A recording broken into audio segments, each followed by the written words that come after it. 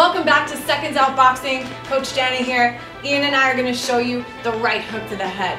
Now, if you've mastered the previous video of that left hook, the right hook is very similar, but you have to understand that because of that staggered stance, you actually have a greater distance to travel. So we really have to commit a little bit more to that punch. But that doesn't mean moving the body past the front knee, which we call giving too much. We still want to sit back and we want to open up that arm just a little bit more.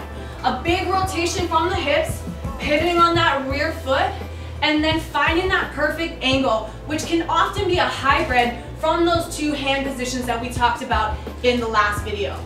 So reaching around, tucking that chin in the left shoulder, and of course that nice high guard to protect the face when we commit to that right hook. I'm gonna have Ian show you both of those punches now, the left hook and the right hook, so you can see that pivoting and twisting through the core. There's that lead hook, and there's that rear hook. And notice the difference in his arm position, just that little extra bit of distance so we can reach that desired target. One more time. Hey, beautiful. All right, that was Coach Shanna, Seconds Out Boxing. We'll see you next time.